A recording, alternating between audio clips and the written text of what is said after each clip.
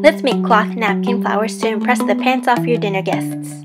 Hi everyone, my name is Judy from Happy Holistics, and today we're going to be folding some cloth napkin lotus flowers.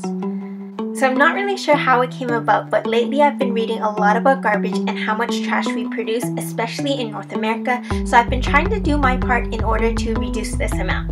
According to a quick Google search, we use 13 billion pounds of paper towel each year, which is over 45 pounds per person per year. That's a lot of paper towel. I honestly didn't know this statistic before I started making this video, but I am here to tell you that it's super easy to switch to cloth napkins. To get family, friends, and even strangers on board, I'm trying to avoid nagging them to death right off the bat and instead leading by example.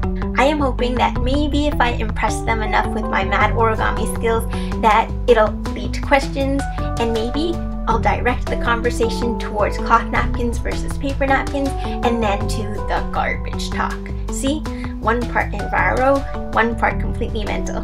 Let's go. You're going to need a square cloth napkin. Mine isn't perfectly square, so you'll see some wonky corners for sure. I don't care that much though, since they're made to be disassembled and used.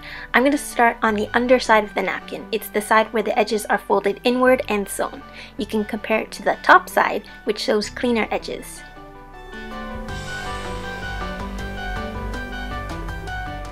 Fold the corners of your napkin into the center to make a smaller square. Do this 2 more times on this same side.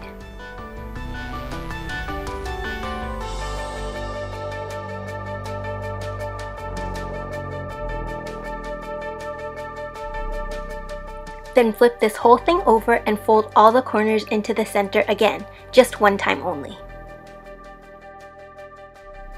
Let's just take a quick look at the underside of this, and you'll see all of these flaps that we've created earlier. These will become our petals in just a moment. Coming back over to the side that we were working on, I find that it's easier to work with by turning the 4 corners up as much as you can. Then hold down the center and carefully flip the first 4 flaps, which are located right underneath these points.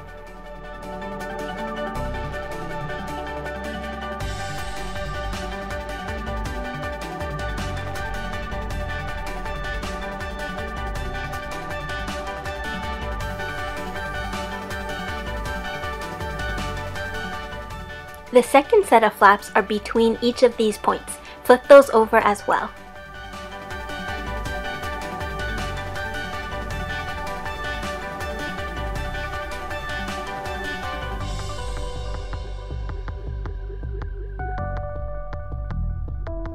And finally, our third set of flaps are underneath the original 4 points.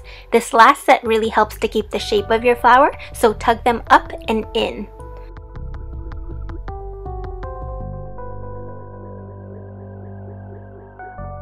And there you have it, cloth napkin lotus flowers.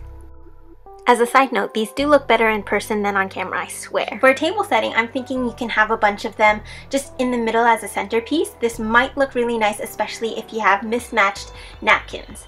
Another option is to place one of these on each table setting, and there you have it.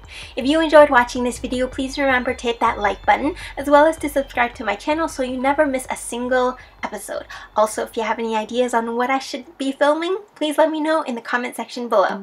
I will see you next week. Please visit my website www.happyholistics.ca for more information.